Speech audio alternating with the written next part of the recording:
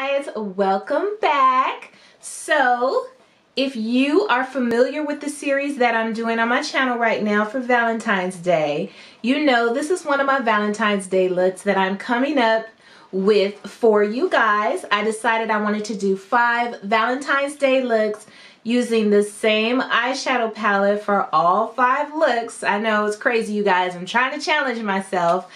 And this is look number 3. So if you've already watched my previous 2 videos, I will go ahead and link them above. You will definitely be able to find them above.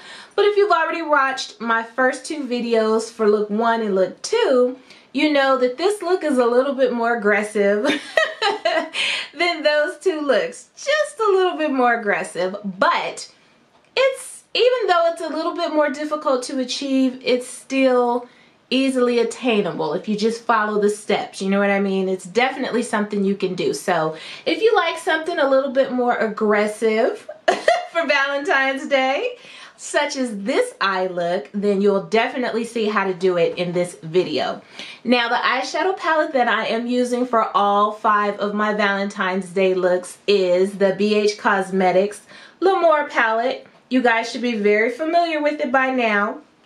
And this palette is actually really surprising me. It's really showing me that, you know, it can definitely knock some looks out the park. So this is what this gorgeous pink kind of love red rosy palette has to offer you guys. So it's really pretty, and I'm finding that it really performs nicely. I'm getting really familiar with the different shadows and kind of learning how to work them, how to play with them, which ones are nicely pigmented, which ones are not. So after I do look number 5, I will kind of give you just my overall thoughts on this palette, just in case you're curious about buying it. It's really affordable. One of the palettes that BH Cosmetics often has on sale for very, very inexpensive pricing. So anyway, enough of me jaw-jacking, as I say. Y'all know I get to talking and I just be running my mouth. But I'm really excited to show you guys this look today.